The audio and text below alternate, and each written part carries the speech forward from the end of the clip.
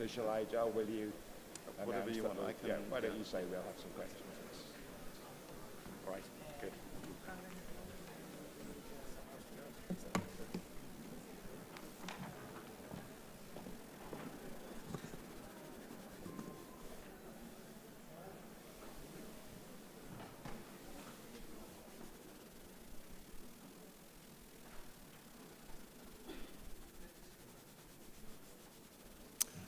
Hello. So I'm very happy to present John Duncan for the talk that's sponsored by the Spanish Society of Experimental Psychology, SEPEX.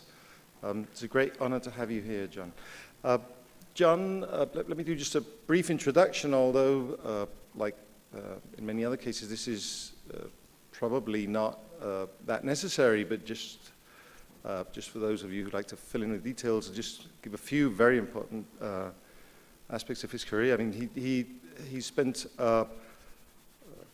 he's had an extraordinarily fruitful career at the Medical Research Council. He holds joint appointments now at both at Cambridge and Oxford.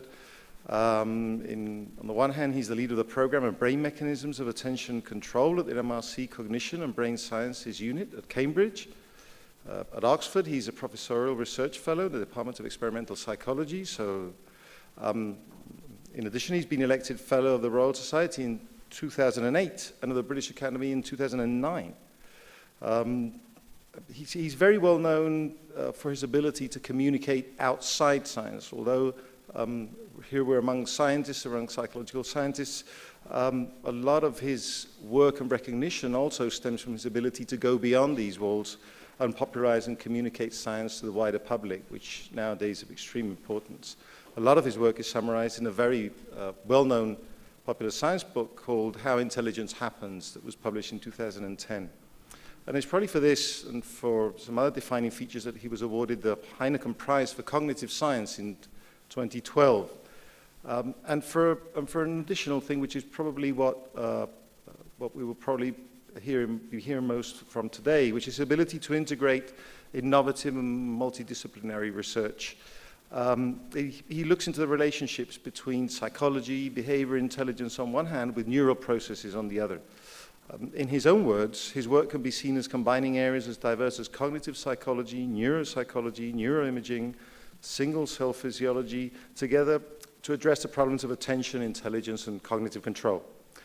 In his talk today, he's promised to use data from all these various research approaches in order to analyze how frontal and parietal activity is associated with attention and problem solving in complex tasks, which sounds like a very interesting talk. We're looking forward to very much, John. It's all yours.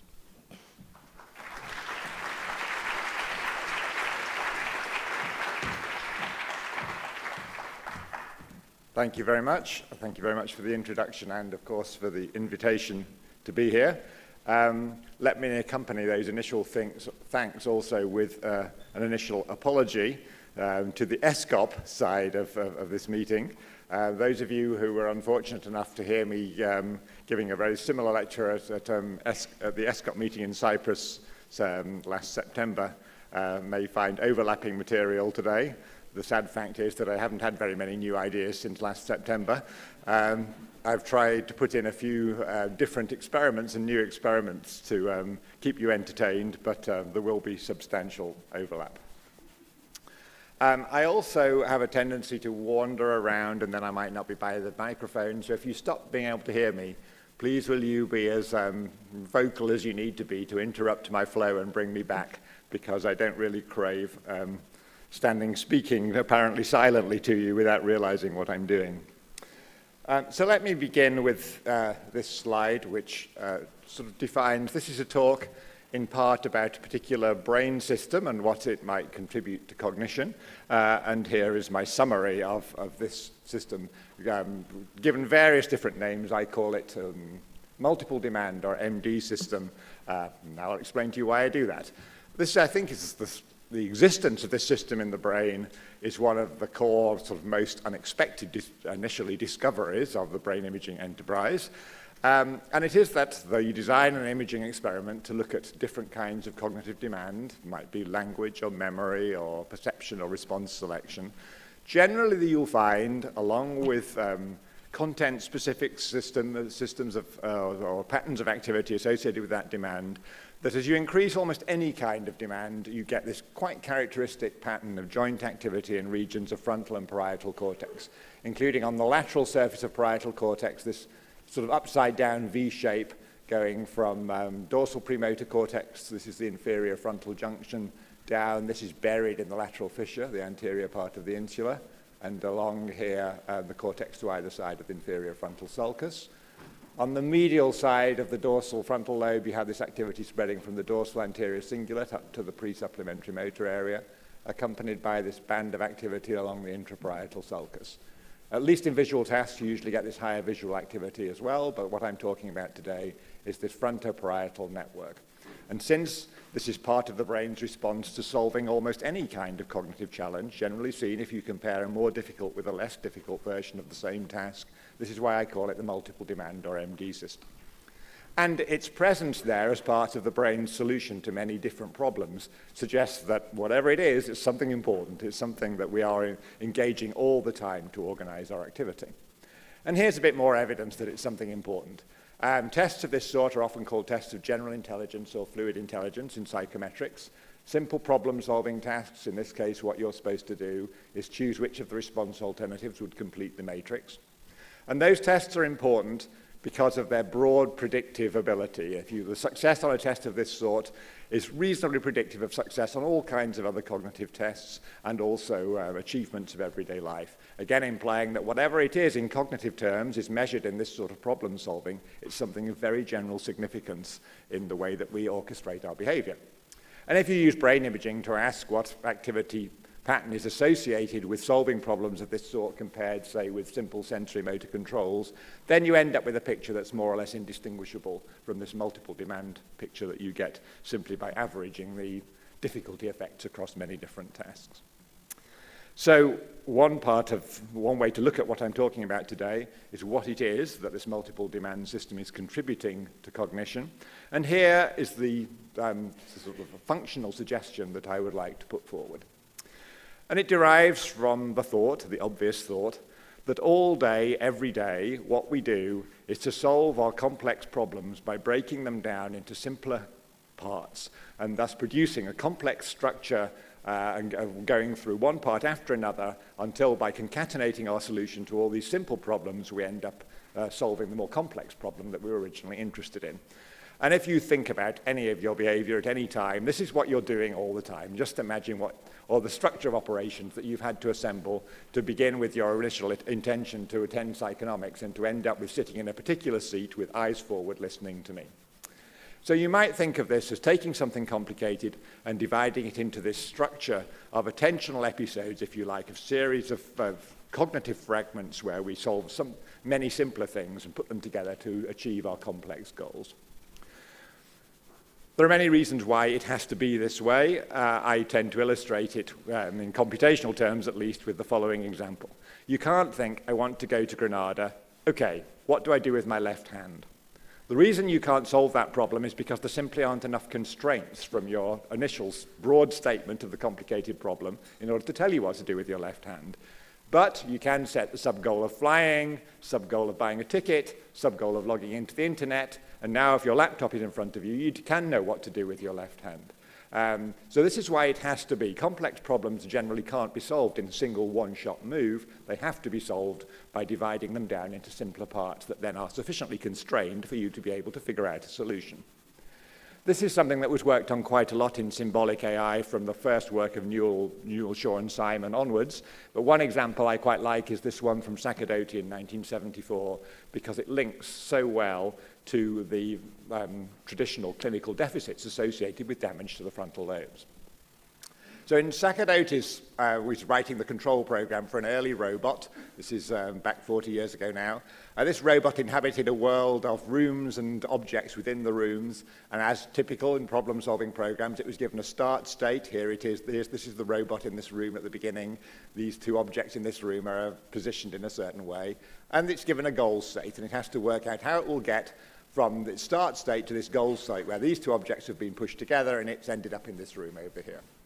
And Sacerdoti contrasted really two architectures for for producing a control program for this robot. In the first one, there was no tendency to break it down by goals and sub-goals into simpler problems. So this, if you like, was a program that was trying to solve the problem in exactly the way I just said it can't be done, by saying, I want to go to Granada, what do I do with my left hand? Here it would consider things like, this is my start state, this is my goal state, which way should I turn my wheels first?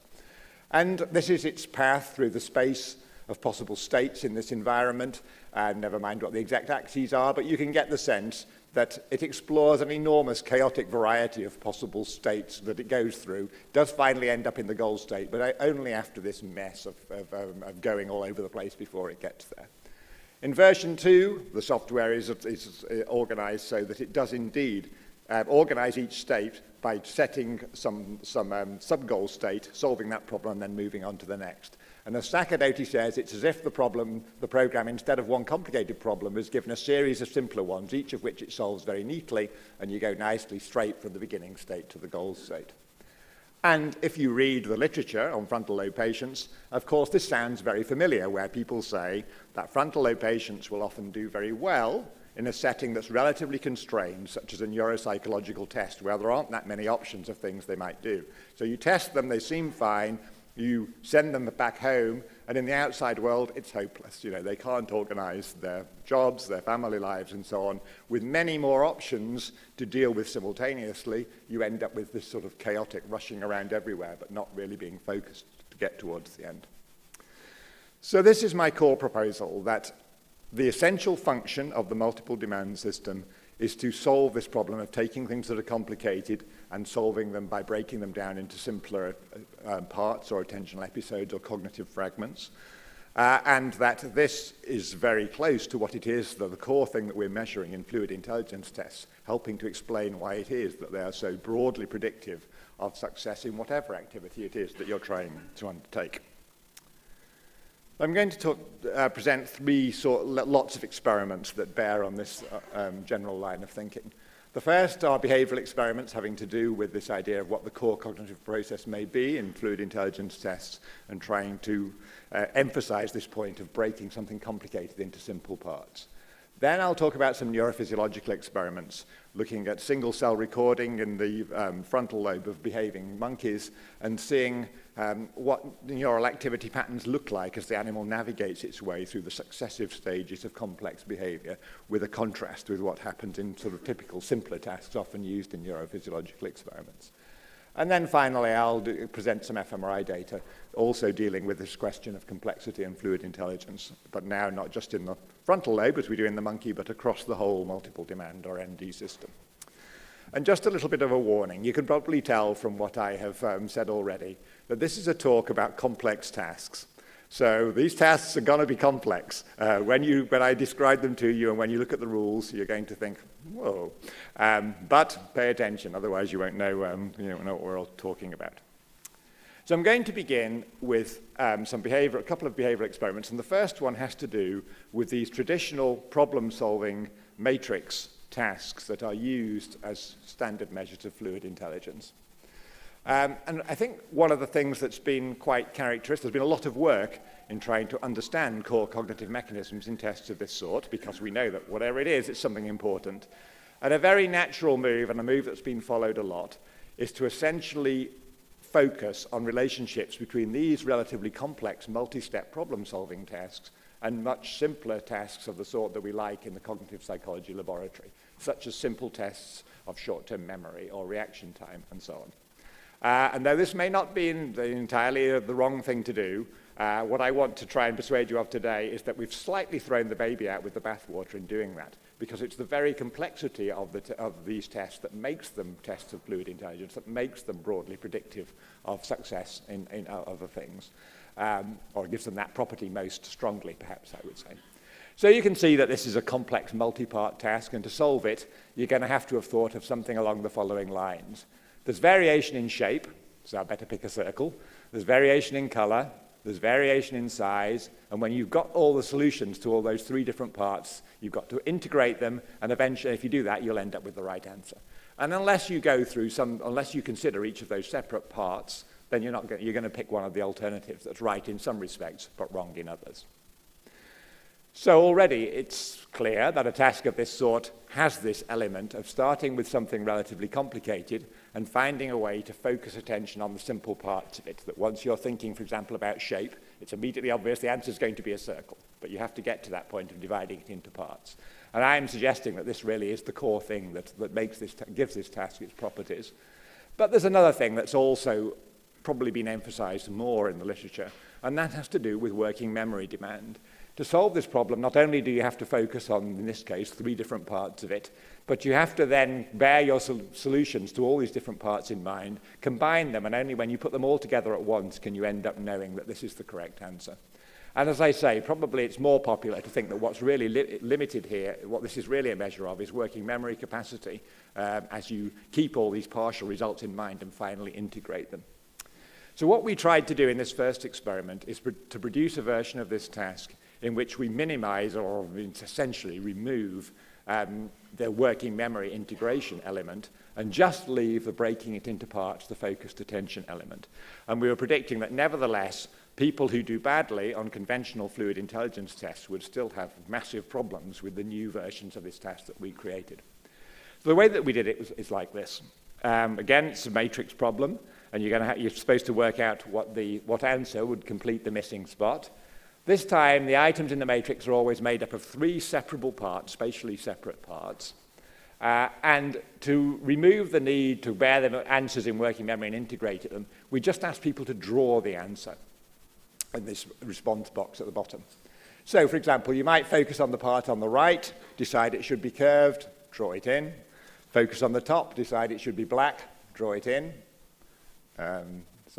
And focus on the bit on the left, decide it should be kinked, draw it in, and you've got the answer. So this time, all the end is really, once you have focused attention on one part after another, everything else is trivial, and yet we still expected that people with poor fluid intelligence scores would have great problems with them. So we gave this task, this new set of matrix problems, to a group of people and also gave them a standard test of fluid intelligence. It's called Cattell's Culture Fair. Never mind exactly what it is. It's one of these standard problem-solving tests, and look at the relationship between the two. And here are the results. People have been, the scatter plot shows that each dot here is a person. This shows the probability correct on a new task. People were given 30 seconds to solve each problem. This is their performance on the standard culture fair test, translated into an IQ, so mean of 100, standard deviation in the normal population of 16 on this particular test. And you can find that people who do well on the culture fair test also do very well on our new task. People who do badly on the culture fair, down in the region of IQs of 100 and below, start to do very badly, and some people who just really can't solve the problem that we're giving them, even though the working memory and integration part seems not to be important. Our claim is that the task is essentially trivial once you've achieved focused attention on the parts. So in order to see whether this was true, we produced another version of it. So now there are other problems that are the exact same structure, but now the focused attention part is done for you because the 3 different parts are shown to you in 3 different matrices. But again, you're supposed to look at the one on the left, decide the answer should be curved, draw it in. Look at the one in the middle, decide it should be black, draw it in. Look at the one on the right, decide that it should be kinked, draw it in. So the same set of things that you had to go through, but now with this breaking it into parts done for you. What we expected now is that this would be trivial for everybody. In fact, you can probably immediately see it is trivial for everybody, and the data show the same thing. Now, these are the same people, with red being the separated condition I've just shown you, and all these people who before were really struggling to solve the problem correctly are now close to perfect as well. So I think this kind of supports the idea that what you're really, the core thing in these traditional matrix problems has to do with this activity of taking something complicated and finding the simple parts within it, the things that can easily be solved. And once that is done for you, even people who really struggle with something complicated can do it perfectly well. Second experiment to make the same, I'm going to come at the same point, but from a different angle. One thing that's been known for many years now, 20 years or more, to be closely related to fluid intelligence is a difficulty in the process of translating new task instructions into the right pattern of behavior.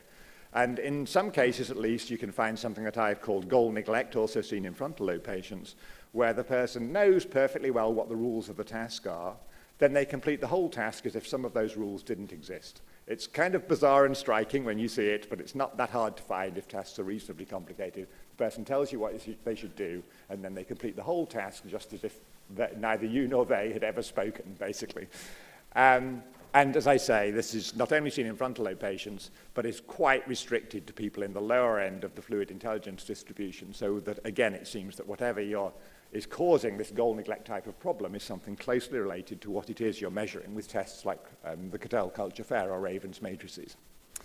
We know, based on previous work, that the complexity of the set of rules in the task is important. You get this kind of difficulty or goal neglect much more strongly as you add more and more rules to the task. And rather interestingly, it's the total body of rules that you give the person that matters. It doesn't matter if they know that even for a whole current block of trials, some of the rules won't apply. It's nothing to do with struggling to actually apply them. It's to do with the whole body that they are selecting from. And what we have proposed is that this, again, is a problem similar to the one that I've been describing, that as you go through any complex task, at any given moment, you've got to make sure that the right rules are active and controlling what you're doing, and everything else is momentarily left in the background. So there has to be this act of selectively picking forward what matters now and leaving behind all the other stuff that is there in the task but doesn't matter right now. And our suggestion is that people with low fluid intelligence can often struggle with this, so that as the total body of rules becomes bigger, the selection or search problem becomes worse, then it's harder for them to find the right rule for each step of behavior. So now I'm going to go through one of these very complicated tasks in an experiment that confirms that this is the problem that we're dealing with. Let's focus first on just one half of it, A, so this is the vehicles task. Here are some example stimulus screens, and here are the rules, which actually look a bit blurred to me at least, but it doesn't really matter if you know exactly what the rules are, you'll be able to get the principles at least. So in this experiment, we presented this vehicles task, as I call it, in 3 different forms. Between subjects design, different people get these 3 different forms. In the simple form, each trial looks like this. There's this little display of letters and symbols, and the rules are shown down here, and I call these the response decision rules. And these are the only rules that we care about. These are the ones we're going to score, and the rest of it is not going to influence the performance measures that I show you. And the decision rule for this is that you should touch, it's a touch screen, you touch the lowercase letter unless immediately down here there is a dot rather than a triangle, in which case you touch the dot instead. So it's already reasonably complicated, but this is the simplest version of the task that we use. In the complex version, it's exactly the same, except before you get to these response selection rules, we add some navigation rules which tell you which of these 4 panels to work on. And that's shown down here. The rule for this one is if this is a minus, go to the left. If it's a plus, go to the right. On each side, there's a car and a bicycle, go to the bicycle. And then, once you've got to that point, you switch to the response selection rules and do what you were doing in the simple version.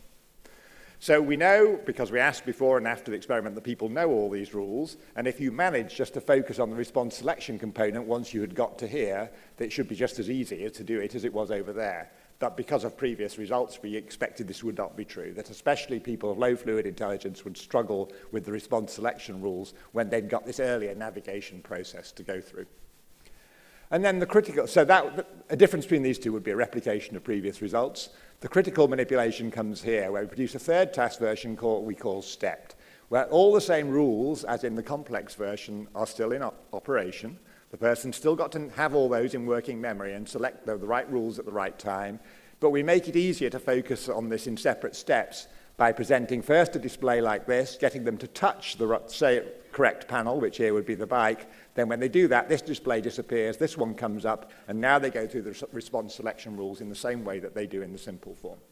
And our prediction is that in this case, the errors produced by increasing task complexity will be reduced or eliminated, making it more easy to go back to the same level of performance we had in the simple version, where these extra navigation rules didn't exist at all. In point of fact, this was an unspeeded task. People have they actually have a maximum of 20 seconds, but they never get close to that. So in order to produce errors in a task, you need quite a bit of complexity. And in fact, this isn't enough. As we knew from previous results. So what really happened was that there was one set of trials like this, Another set of trials with essentially the same structure, but different rules involving different symbols and pictures of books that were open or closed. And all the rules were described at the beginning together, and then they have random sequence of trials of these two sorts mixed together. But the form was the same for both tasks in any given subject. They're either both simple, both complex, or both stepped. Sorry, that's rather a complicated way to get to rather simple results, and here are the simple results. So now here are the proportion of correct, remember, only on those response selection rules that are common to all forms of the task. In the simple form, the separation between regular and modified trials. The regular trials are like, on most of them, where you touch the lowercase letter. The modified are where you take on this extra rule, where, unless there's a dot, in which case touch the dot instead. We did this initially because we thought they might be differentially sensitive to load, but they're not. So the results for the two look similar. So in the simple task forms, it sounded complicated to you, but actually for almost everybody, performance is close and is 95% correct or more. So people really can do this pretty easily when they've only got the simple task to do. In the complex form, we're only scoring the response rules, and they know what the response rules are. So if they focus just on this at that moment of the task, there'll be no reason for it to be anything different from how it is in the simple form, but it is. People find quite a bit more difficulty with doing the response selection correctly when they've had to do this navigation step first. And the stepped form goes right back to the level of accuracy you have in the simple form. So this extra cue that makes it easier to break the overall requirements of the task up into separate parts very much ameliorates the difficulties of dealing with increased task complexity.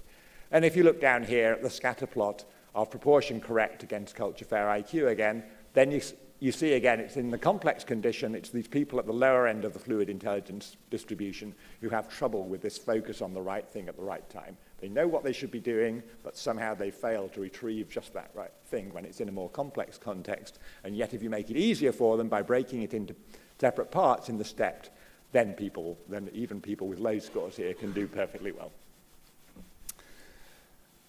So this is the behavioral part of my talk, and encourages this idea that A, task complexity is important in measurements of fluid intelligence, and that the core aspect of that is this process of taking something complicated and finding a way to divide it into simple, solvable parts. I often feel my role in psychology is to fight a vigorous defense of what's completely obvious. And I think if you think about what's going on in a task like those matrices, what else would you say other than what I have just said? But that's okay. Just because it's obvious, it doesn't mean that it's not true. So as I say, I think this is the core cognitive process that's measured in fluid intelligence tests. I think that in everything that we do all day, every day, there is this essential requirement to take our overall goals or complex problems and divide them into simple parts, and that this helps to explain why it is that fluid intelligence tests, which focus with their little level of complexity on this process, are so predictive of how successfully we do almost anything else it is that we're given to do. Let me not go into exactly how predictive they are, because of course there are tons of other variables that also influence performance in anything that we do. But this is something important and influences many different things. Right, so that's enough for the cognitive psychology. The next step is going to be neurophysiology, and I'm going to talk a little bit about the responses of frontal lobe neurons, as I say, as an animal conducts its way through a reasonably complicated structure of goal-directed behavior. And just to contrast what we're doing, I'm going to begin with this slide here from sort of classic work of the Goldman-Keach group in the 1980s, and the sorts of findings that stamped into the field the idea that sustained activity in cells of prefrontal cortex is a core aspect of working memory and is important in the way that we carry information forward from one moment to another to conduct our behavior. This is a classical delayed saccade task. What happens in this task is that the animal begins fixating in the center. Then one of these positions, 8 positions around the periphery, is flashed. At this moment, he has to do nothing. He waits until he gets a release cue and then has to make a saccade to the location where the flash occurred. And this shows responses. The figure comes from almost any textbook of frontal lobe neurophysiology and working memory. The responses of an example neuron for stimuli flashed in the 8 different positions around the circle. The flash occurs between these 2 vertical bars. This is the delay period when he's not allowed to move, and then this is the go signal, which allows him to, if you like, retrieve the stimulated location from working memory and make a saccade to it. And this is, as I say, a conventional classical neuron that begins to fire for a flash in a certain location. They're not always as tightly tuned as this, but this one's very tuned, sustains its activity through the delay period, and then after the monkey has used the information and made its response, the activity goes away. So we are going to look, and we've only just begun looking really, so I'm going to give you very preliminary results from an experiment that's not finished yet.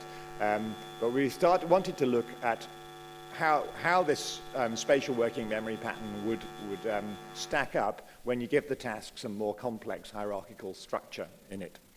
And again, the task is reasonably complicated and does have some hierarchical structure in it, so let's take a minute or two to go through it. And each session, the monkey would solve a whole series of problems, usually many problems in a given session, based on this set of 5 location markers on a screen. And in each problem, he again responds by reaching out and touching the screen, the same as our human subjects were doing in the last experiment. And in each problem, 2 of these locations are associated with reward. When the monkey touches those, he'll get a drop of fruit smoothie, which he really loves. The other 3 locations are not. So his task is to find out for each problem what the 2 rewarded locations are, and then to revisit them through a series of trials. And because they could learn these problems very quickly, as I say, we're able to get through many problems of this general sort within a session, and then we'd be recording with a battery of electrodes the activity of many frontal neurons simultaneously as the monkey goes through one task, one problem or after another of a long, perhaps 3-hour recording session, something of that sort. Each problem actually consisted of 4 cycles. Cycle 1 we call the explore cycle, because here he doesn't know where the rewards are, so he has to explore around until he finds them. Cycles 2 to 4 are we call the exploit cycles, because now he's found them on cycle 1, and all he has to do is to retouch the locations that he should know in working memory are the ones that were associated with reward when he explored. Here go the typical, each cycle has several trials. This might be a typical sequence of trials for the explore cycle. On trial 1, he samples this location. He gets no reward. The green circles, of course, are for you. The monkey doesn't have the green circles. Trial 2, he tries one of the ones that's associated with reward, and he gets his reward, so now he should know that this goes into working memory. Trial 3, again, he samples one of the no unrewarded locations. This is just to show you that on trial 4, if he goes back to the one he already took on this cycle, the reward's not there anymore, so he should know not to go back to ones he's already harvested. And then finally, the cycle ends when he finds the second reward. He knows there are only 2 rewards, so as soon as he finds 2 in this search, however he searched for them, then he knows the cycle is over and he goes on to the exploit cycle. And then finally, again, with another aspect of hierarchical structure, each single trial is broken down into a sequence of events, typical in neurophysiology, so that you can separate neural responses or neural activity related to different aspects of the performance. Begins with a fixation period, and he's holding a start key. He has to wait until there's a go signal, and then he releases the start key, reaches out and touches one of the locations. He has to hold the location for 0.4 seconds, then gets a feedback signal, either red or green, telling him this was either correct or incorrect. And then after another 0.4 seconds, he either gets no reward in this case because it was the wrong location, or he gets his squirt of fruit smoothie because it was the correct location. We also have manipulated the complexity by having blocked within the session problems with 2 target locations to learn, as I've shown you here, or problems with just a single target location. So as soon as he finds one, he goes on to the next cycle. We've also done some now with 3 target problems, but I'm not going to show you about those today. The first, here, this is an illustration on MRI of the recording locations.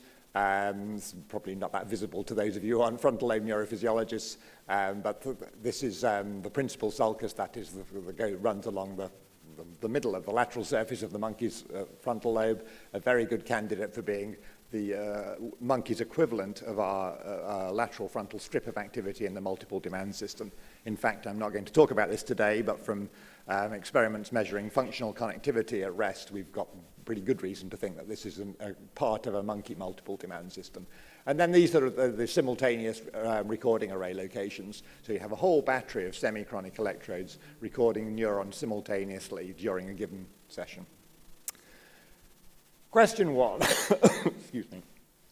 How much spatial information do we find? That is, so what we're going to do, obviously, is to do the same thing that Funahashi, Bruce, and Goldman-Rakich did, that is, look at selective responses to spatial location, but now in this more complex overall setting. Are we getting selective responses to, according to which location the monkey chooses to visit on any given trial? So here, to begin with, I'm just going to show you the activity around this first fixation period. And he's holding his eyes in the middle, he's holding his hand on the key, but he can, of course, have already decided which location he's going to try out on this trial. And in fact, the data I'm going to show you about from, on this slide come only from the exploit cycles. So this is cycles where he knows perfectly well where the targets are, and we are going to look at spatial coding. And here are response profiles for 4 different example neurons. So the outer line, we're showing activity in a polar plot in terms of spikes per second of response in this early period of the trial when he may have decided what to do. This is a neuron that fires most strongly for this 4th position here and rather less for the positions on the opposite side. Here's one that fires more strongly in the 3rd position. Here's quite a tightly tuned one that fires most strongly for the top position, and so on.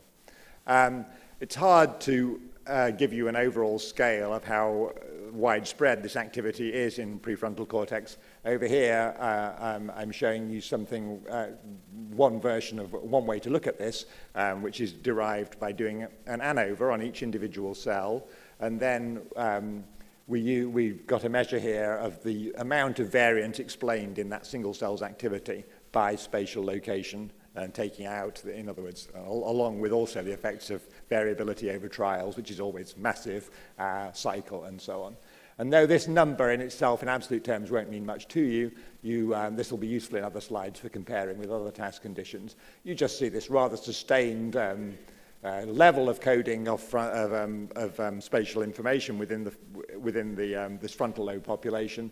And to give you some sense of it, this sort of level of a value of about 1% explained variance corresponds to around about 20% overall of individual cells having a significant effect of location. So even though we're not selecting these cells for their location sensitivity or properties particularly, around about 20% of them tend to have significant spatial information at this part of the trial. So with that as the background, let's ask a couple of questions about how this evolves during the course of activity. Obviously, what you do, and as you imagine, let's say the sequence of operations that you go through to get your way to the chair that you're sitting in right now, it appears slightly implausible that the whole structure which is for solving the problem of coming here and listening to me, is in a sense neurally active at the moment that you do some particular things such as selecting your chair or picking your book out to start writing notes and so on. It seems instead that much of that structure must be relatively latent, with the active parts brought into control of behavior at the moment that they're needed. That may be you might contrast that with what you predict from the sort of sustained activity working memory model that would come from Funahashi et al., where you might imagine that when the monkey finds his target locations on that first explore cycle, then he would get sustained activity reflecting that that's an important location all the way through until he's finished exploiting it in the subsequent cycles. So which of those two do we really get? Well, we get a picture much more of one step at a time. And here's one way that we can look at that. We can ask for each cell, and this, again, we're looking at the same period of the trial in cycles 2 to 4. We can ask for each cell, how much information is there about the chosen location on this trial, that is the one the monkey is going to touch and get his reward for. He's nearly always getting a reward now because he knows the answer. And how much information is there about the other target that he's also got in working memory, obviously, because he's going to visit it on the next trial. So if there was sustained activity, you should also be able to decode what the other location in working memory is. But on the other hand, if it's much more this alternation between control by different things, you might not find much coding of what the other location he's got in working memory is. And it's very much the second of those pictures, the latent picture that's shown here. These are the same 4 cells we had before. Again, each polar plot shows activity as a function of the location chosen on this particular trial, but now they've been broken down according to what the other location that he's got in working memory is. And you can see in various ways. Here's a cell, for example, that really likes location 1 when he's choosing it on this trial. Location 1, I can't see this probably as well as you can, is in this sort of orangey-reddy color. And now this is when he's choosing other locations, but he's got 1 in working memory. And you can see that it has absolutely no impact on neural activity. And that's this summary in terms of variance accounted for shows a very similar picture. This is the same figure you showed before, showing how much variance is accounted for by the location chosen on this trial. This much smaller figure is how much variance is accounted for by the other location in working memory. So while the animal is selecting 1, the other one is largely latent. Somehow it's held there, but it's not held in sustained firing patterns in prefrontal cortex. And I'm going to show you one more thing from this task, which makes a related point, but it's now dealing not with the move from one trial to another, but with the move from one phase to another of the overall cognitive activity. So to do this, I'm going to move to a different part of the trial and a different place where you might be looking at spatial coding. Before, we were looking at the beginning of the trial when he decides to reach out and touch a certain location. Now I'm going to show you what happens on cycle 1 when he gets this feedback telling him either this is the target location or it's the non-target location. So this is a very important event for him on cycle 1. This is where he learns whether this is a location to put into working memory and revisit, or it's a location that's not associated with reward and he shouldn't come back here ever, well, at least not till the end of the current problem. So spatial information is very important. And again, we find a lot of spatial selectivity, stronger than it was in the previous phase, in the other phase I was telling you about, in fact. So here again are individual cells showing spatial selectivity. And this time, blue is for cycle 1, which is the stage of the trial where this information really matters. This yellowy orange is for the exploit cycles, where he's getting feedback still and reward, but it's not telling him anything because he already knows whether these are target locations. And you can see much more strong coding in these example cells of spatial location when it matters, when it's telling him something he needs to know, than when it's just confirming what he already knows. And that's confirmed over here in these, again, plots of the omega squared value, the variance accounted for value, that in cycle 1, there's much more activity than there is in cycles 2 to 4. And also, this is an interesting distinction that we're still following up. On cycle 1, he finds 2 successive targets in turn, sometimes with other non-target locations touched between them. You get much more spatial information coding for the first one than you do for the second one. People often think about, well, again, we're seeing an effective complexity. People often think about a neural medium as being limited in capacity. So if it's dealing with one thing, other aspects of the task can run into trouble. And maybe we're seeing a bit of a reflection of this here as well, that in the cycle 1 activity, there's much more information for the first one than there is when you've already got that rule in mind and now you're having to learn a second rule down here. As I say, we're following up further with that, but it's a preliminary, interesting suggestion. So now we can compare the spatial selectivity of given neurons at these 2 phases of the trial, which correspond to very different cognitive operations. Here, we're looking at the process of learning that this is a rewarded location and entering it into working memory. In the data I showed you before, it's more like a retrieval phase of deciding that this is remembering that this is one of the rewarded locations and deciding to reach out and touch it. And we thought it would be interesting to look at the spatial coding of single cells in these 2 different phases of the trial. Again, if you thought of a simple sustained activity model, they should be the same. The same cell should become active when you learn that this location is a target, and later on when you reach out and touch it. But it's nothing like that. In fact, here are 4 example cells where we've got the polar plot showing selectivity in the fixation phase in cycles 2 to 4, or the choice phase, should we say, and the feedback phase of cycle 1. And looking at these examples, you see almost no relationship between spatial selectivity and these 2 different parts of the trial. And in fact, if you, across the whole set of recorded cells, if you correlate the direction of preference in these two task phases, you find a correlation close to 0. So what this suggests, as I say, the cognitive operations that are being controlled at these two different phases of the task are completely different from one another. If you imagine as a cognitive psychologist writing down a task analysis, you'd be writing very different things for these stages of the trial. And it seems that indeed in prefrontal cortex, rather separate independent control structures are built for those different phases of the overall sequence of behavior. And that a given neuron can be taking on quite different roles in, say, the feedback phase, the entry into working memory, or the learning phase, and later on in the retrieval phase. Much more to be done on this in establishing the idea of separate neural coalitions, if you like, for locations in the different types of cognitive operation. But already we can see that it's something much more complicated than the simple sustained activity model going on here.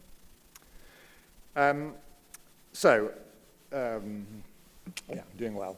So as I say, once you look at tasks with a bit more complex structure to them and prefrontal cortex, you get something that goes well beyond the traditional idea of sustained activity as being at the sustained working memory activity being at the core of what the frontal lobe neurophysiology is about. Instead, you find evidence of this very, very flexible neural resource that switches back and forth. Information is switched in and out according to what it is. It's the content of the current cognitive fragment, if you like. We get this very strong evidence of focus. That is, even though we know that multiple fragments must be somehow there in the overall task plan, that most of them are latent. It's only the one that's currently the focus of attention or behavior that's decodable from the neurophysiological activity. And this last point, as I say, that as you go through the steps of a task, which require different kinds of cognitive operation, it appears that even single cells can take on quite different roles as you can build the control structure for that bit of the task. Right, deep breath. There's one more thing that I want to go through. This shouldn't take very long, so I still hope there might be a bit of time for questions at the end. But now I want to return to this question, again, of novel instructions and complexity, but now using fMRI to look at activity throughout, not just in lateral frontal cortex, as we've done in this monkey experiment. Actually, in this experiment, we also have a whole load of parietal lobe recordings, but I haven't told you about those today. The bottom line is that so far, the parietal activity looks extremely similar to the frontal lobe activity, but more on that to follow, perhaps. But now we want to look across the whole multiple demand system simultaneously and to look at how the system is able to pick out the most important or task-critical events as a function, again, of variation in the overall complexity of what it is that you have to do. And also we're going to look again at fluid intelligence in this experiment. So as I say, deep breath while you take on board another somewhat complicated task.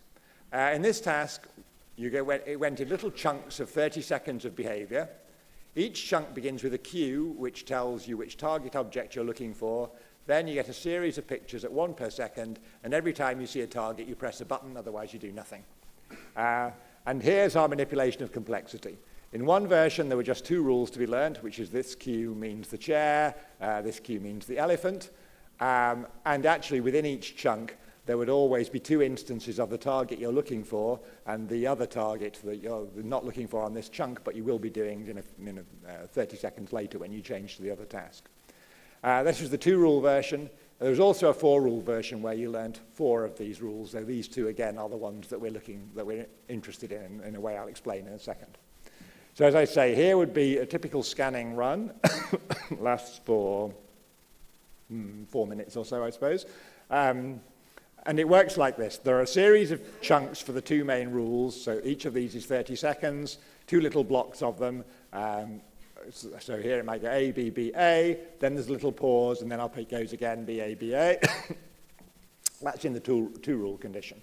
The 4-rule condition is exactly the same, except at the beginning of each half, the other 2 rules are used once. So while we're recording data, which is in these sections here, people know perfectly well what it is they should be doing and which cue it is they've got and what they're looking for. Their behavior, as you'll see, is not perfect, but close to perfect. And yet, in the more complex case, there are these additional rules in the overall task model, if you like, which aren't operative right now, but whose effects we're interested in looking at. In terms of behavior, it's kind of what we expected, but now not at all in the context of goal neglect. We're not getting any of these dramatic failures to obey any of the rules. Everybody is close to perfect. But still, there is this interaction between complexity and IQ. Again, IQ here is measured with the standard Cattell culture fair, and people are just sorted by median split into high IQ and low IQ bins. And even though everybody is really very good indeed, what we're scoring here are misses of targets and false alarms to those lures, if you like, the items that aren't a target in this chunk, but they will be a target in other chunks. So we combine those two into a single error score, and you find that indeed it's true that there's somewhat more failure in the low IQ person, but only as task complexity goes up. And now what we're going to do is to use fMRI to ask what happens to activity in the different regions of the multiple demand system in response to these critical events, both the targets and the non-targets or lures. And in this plot, what we have done is to show activity in response to targets in the brighter colors, non-targets in the duller colors, for each of the separate a priori defined multiple demand regions, on lateral frontal surface, parietal lobe, and medial frontal surface. And in fact, where they are doesn't matter a huge amount, because the average, you can see, is a pretty good reflection of what you see in every component of this multiple demand system. So the big thing that you can see, well, there are two big things that you can see. Much more activity for targets than there is for non-targets. So when the important target comes along and he presses a button, you get strong activity throughout the whole multiple demand system and actually more broadly in the brain. This is far from a new discovery. Target events in a sequence of stimuli always produce massive brain activity, including strongly in the multiple demand system. Here is something more interesting, that you compare the 2 and 4 rule cases, significantly less response to both targets and non-targets in the 4 rule than in the 2 rule case. So overall, even though people, as you've seen from behavior, they know exactly what they're doing and they're doing it correctly, but still the multiple demand system is less effectively giving a response to the important events when they occur, when the overall complexity of the task has been increased. And now we've averaged together now the responses to targets and non-targets, and instead we're dividing the data into high and low IQ subjects, and now it looks very like behavior. So in the 2 rule case, there's a nice strong response to critical events in both groups, but in the 4 rule case, it's the low IQ people who are beginning to show weaker response to these task critical events in the context of a more complex overall whole. And again, my interpretation would be that now at the level of whole chunks, we're beginning to run into a problem of having a nice, focused control structure that does only what's important in this chunk, and the other things that will be important in other chunks but aren't important right now are diminishing the ability to produce that selective sort of task-driven activity pattern. So I'm going to finish with a general comment.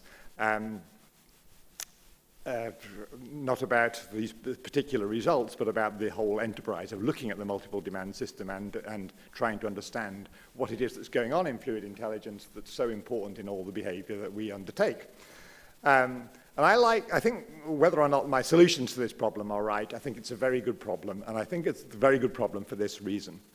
I was basically encouraged into cognitive psychology, or at least the psychology of information processing, by reading Donald Broadbent's book, Decision and Stress, which is an extremely bold piece of work. It's published in 1971, and essentially what Broadbent did in this is to try and use some fairly simple principles, which in his case had to do with statistical decision-making, filtering of relevant information, and so on, and to apply those to all sorts of different domains, whether it was short-term memory or selective attention or vigilance or arousal and so on.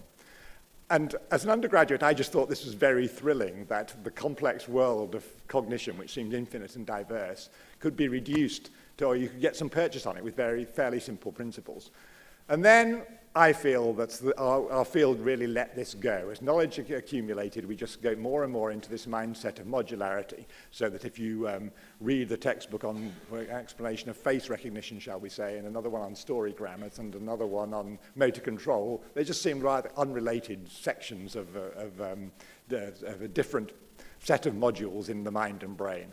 Now, maybe that's all the way. We've had to do that for a good reason. But it seems much more attractive to me if we can also be still on the lookout for general principles which have to do with all of cognition, with the structure of all of behavior. And given the the nature of the multiple demand system and the predictive power of fluid intelligence, this seems to me like a good place to look. So this is the reason why I am continuing to devote quite so much effort to unraveling this question. I'd like to finish with my acknowledgements. For the fluid intelligence experiments, Daphne Chelinsky and Danny Mitchell. For the electrophysiology experiments, the team in the Oxford lab, Kei Watanabe in particular, and also Miki Kadahisa, Makoto Kusunoki, and my long-term collaborator, Mark Buckley. And then the fMRI is a new project just finished by the postdoc Nadja Schencher, and again, Danny Mitchell, who's actually responsible for almost everything good that happens in my experimental life. And I'm through. Thank you very much.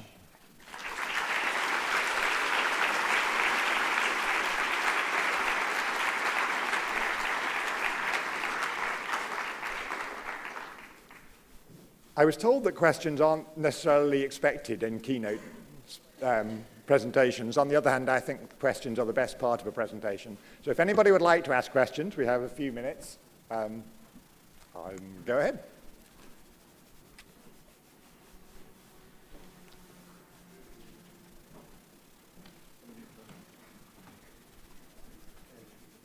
Just shout, it's all right.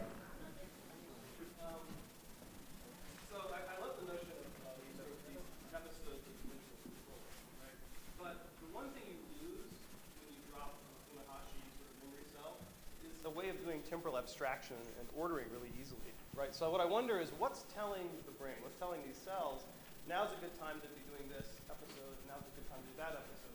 So are you down to a chaining model now where each episode is triggering each one, or is there some other task representation which is ordering all of those episodes themselves? Yeah, well, it has to be option 2, I think. It's going to be some sort of hierarchical structure. And in a way, when I answer this question, people always think, oh, he has nothing to say about this, which is true. But I think the obvious answer, again, is the right answer, and it is essentially long-term memory. It's the same thing that happens in a Newell and Simon production system. The thing that tells you what's the right move to make next is your immense body of knowledge that bears on this particular domain, and it's very hard to imagine it could be anything other than that, I think. Now, what mechanism actually allows you to use this knowledge to produce the useful chunks when you're doing the matrix problem to think, color's something I'm going to work on? This really is the $64,000 question, isn't it? And I don't have any answers to that question, but it's really the question that symbolic AI largely was dedicated towards. How do you begin with this vast, perhaps somewhat undifferentiated body of knowledge and use that to make useful steps forward through a problem space? I still think that's sort of our best way of thinking about the problem. Great talk, John. Thank you very much. It was really, I wanted to comment on your last conclusion slide there, but we set up a contrast between modularity as opposed to simple principles, and I'm not sure that they're incompatible. So you could argue that there's modularity in the brain, but that each module actually works according to the same simple principles. So you could have domain-specific systems in the brain, they operate according to the same principles, but you get the impression that it's a sort of single system, all of which is operating the same way. Or it could be that there are simple principles by which problem solving occurs, and different systems break down those problems according to those same simple principles.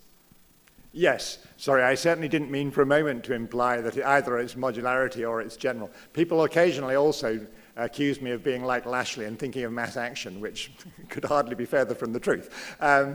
What I meant is that it's more to do with where the attention of the discipline is, and I feel we have got so sucked up with detailed accounts of particular things that sometimes we don't have enough attention to what the overall picture, the overall architecture ought to be. I mean no more than that. And of course, I'm absolutely sure it's true that there are many, many sort of essentially modular, I mean, strongly communicating with others, but essentially modular processes within the brain, of course. So it would be, and there's perfectly decent scientific enterprise to try and understand those down at the level of the individual details of, shall we say, striate cortex, of course. But I think it's also nice to be looking at the bigger picture simultaneously. That's all I'm saying. There's a lot of people that are getting ahead with the lunch queue, so I think we need to leave this here. Thank you very much, John. Thank you again.